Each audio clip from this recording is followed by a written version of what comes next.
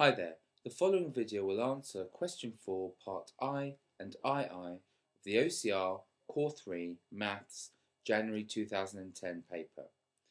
Okay, let's start off. It tells us that a function f is defined for all real values of x by this function here.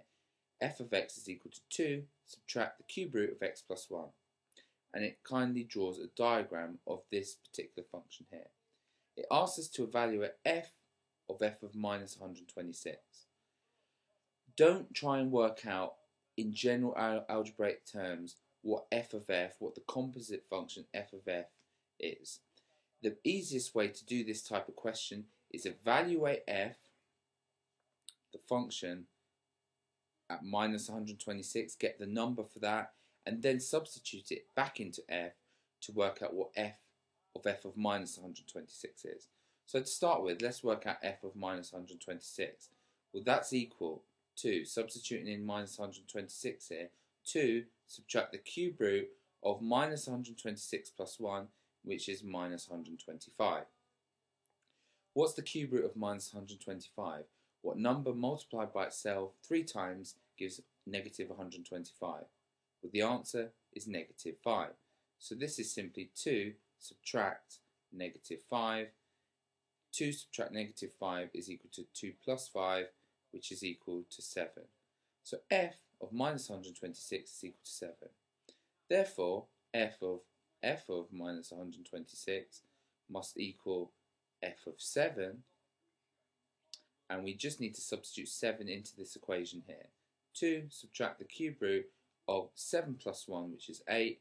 The cube root of 8 is 2, so we get 2 subtract 2, which is simply 0. Therefore, f of minus 126 is equal to 0. Okay, next question, slightly harder. Find the set of values of x for which the function f of x is equal to its modulus.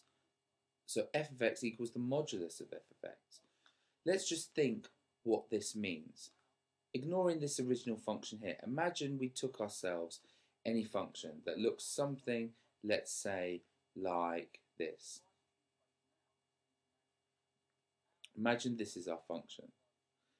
If you wanted to ask yourself what the modulus of f of x looks like, what does the graph of the modulus of f of x look like? Essentially, the modulus makes negative things positive.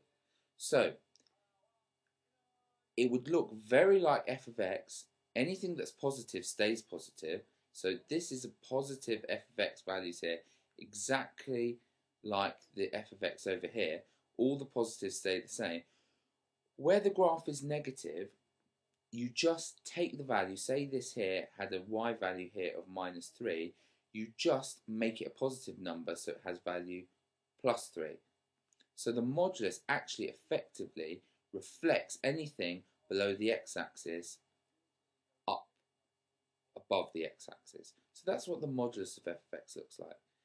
Let's try and use that on the graph we've got in the question. Let's have a look at when our function f of x is bigger than 0, where the y value is bigger than 0. Well, all along here, this function is bigger than 0, all the way to that point there. At this point here, the function suddenly starts taking negative values.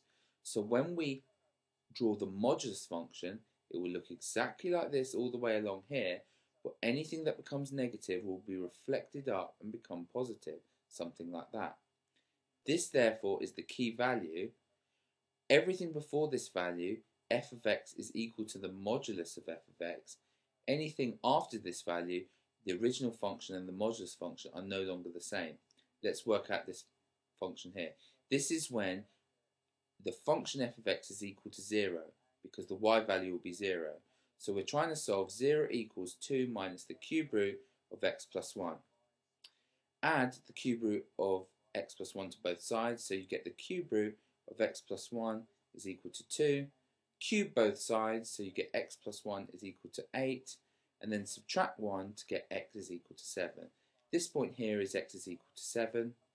Therefore, the original function equals the modulus function for all values of x less than or equal to 7.